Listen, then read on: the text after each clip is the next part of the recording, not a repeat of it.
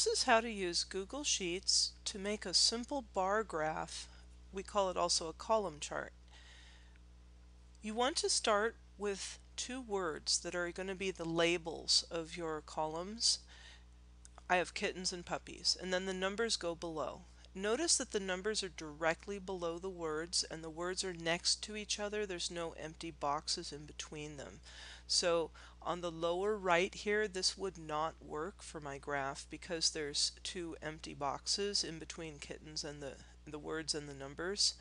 Also, this on the upper right would not work because I have words in the same box as my numbers.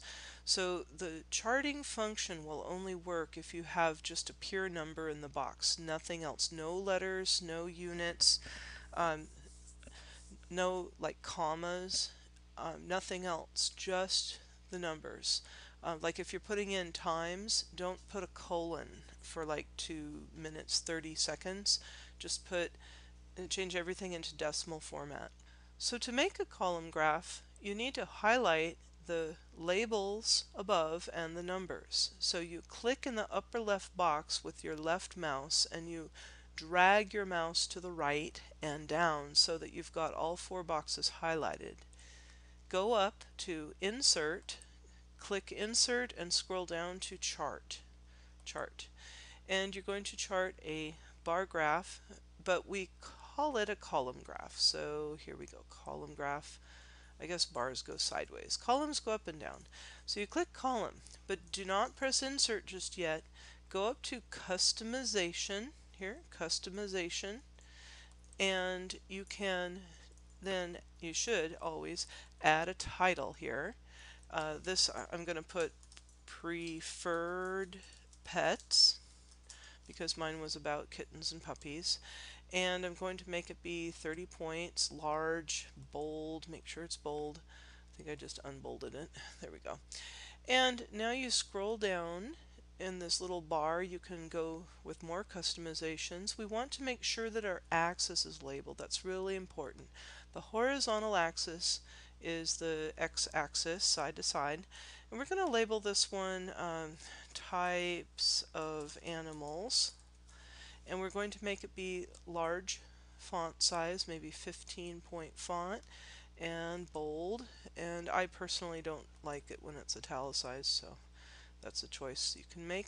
Axes left vertical now. You change that one so that it represents what your vertical axis units are and what it meant. In this case, this was frequency of response, or number of people who liked the animal.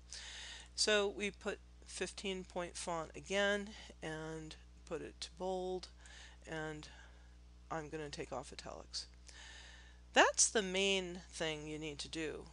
Now, if you don't like having a legend on the upper right with the words, if you'd rather have the words below, then go over to Chart Types and you can hit Switch Rows and Columns right here, and that makes them all be the same color, and you end up with kittens labeled at the bottom and puppies labeled at the bottom.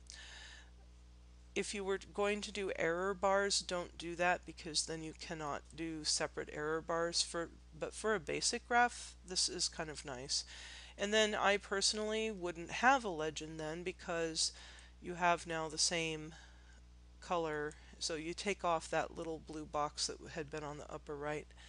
And it's also nice to make sure that your labels there on the bottom and on the side, the numbers are as dark as possible. So for axis labels, I would make that be bold, and now the kittens and puppies are bold, and I would make that be larger so that it can be readable. And that would be also true for the vertical axis. So you go up to left vertical, and again go to the axis labels, make those be 15 points and bold. And you also notice here that your numbers are starting at 24 and 30. If you want to change these numbers so that it starts at 0, which is probably a good idea, depends on your situation, you would go to where it says axis left vertical, here minimum and maximum. This is how you change the boundaries. So I'm going to put minimum 0. And when I do that, you'll notice that instantly my 0 is showing up there. And of course you can change the maximum as well. So this is creating a basic graph that I would want in, say, a science fair project. I'm going to press Insert now. And now I'm going to have a chart that I can use in, say, a slideshow.